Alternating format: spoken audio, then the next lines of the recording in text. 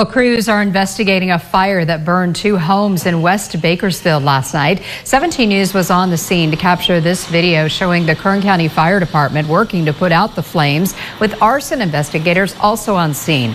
No word yet on what caused the fire or the state of those homes, and no confirmation on whether anyone was injured. Kern County fire crews also battled a brush fire near South Enos Lane and Panama Lane last night. Flames could be seen in the area next to an orchard development plant. We are working to get more information from fire officials on this fire, and we will update the status of both of these investigations on our website, kget.com.